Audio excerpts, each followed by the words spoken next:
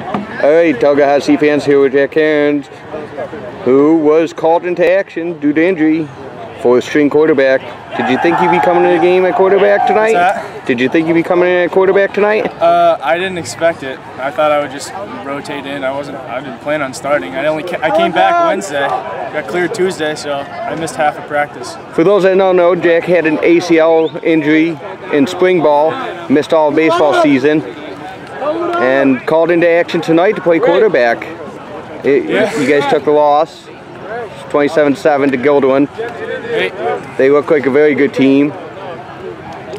You started to move the ball.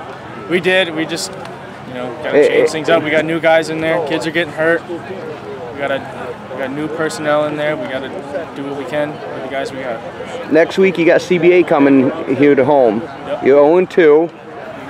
Are you going to be? What's the call? You think you'll be starting next week at quarterback?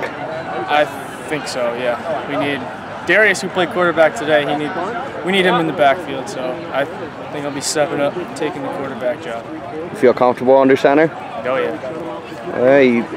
We're going to hold you to it. Have a good week of practice. We'll see you here for CBA. Yes. Good luck. Thank you.